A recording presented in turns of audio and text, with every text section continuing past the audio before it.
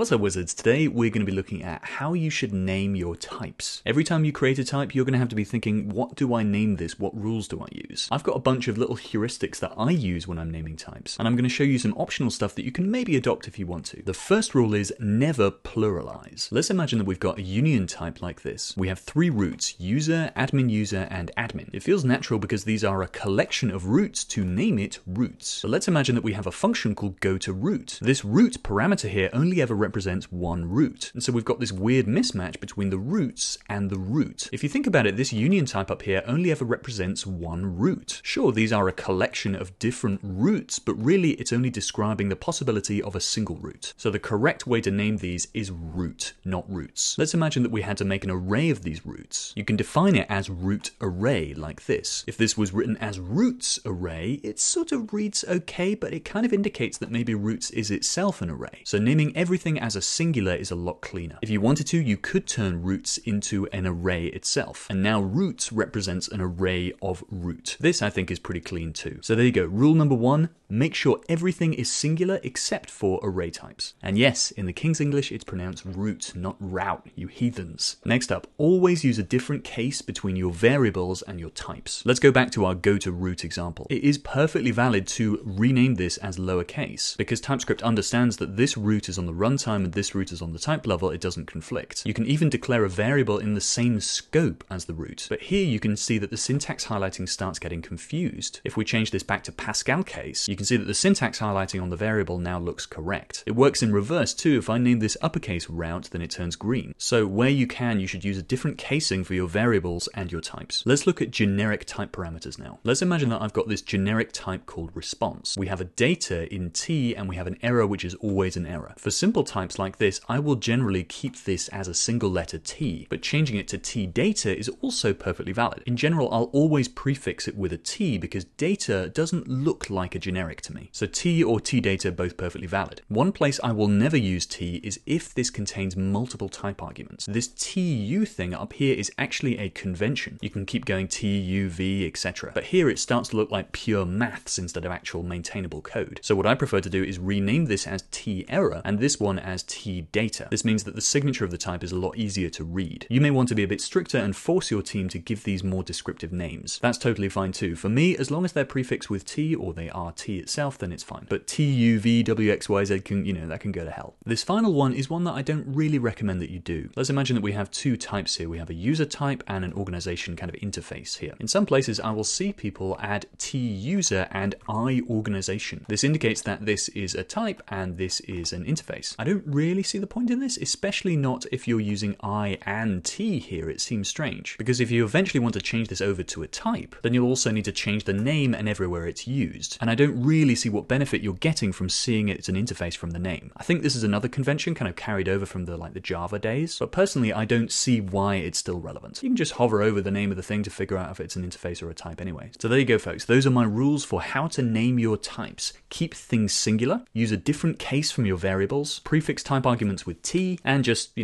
be sensible.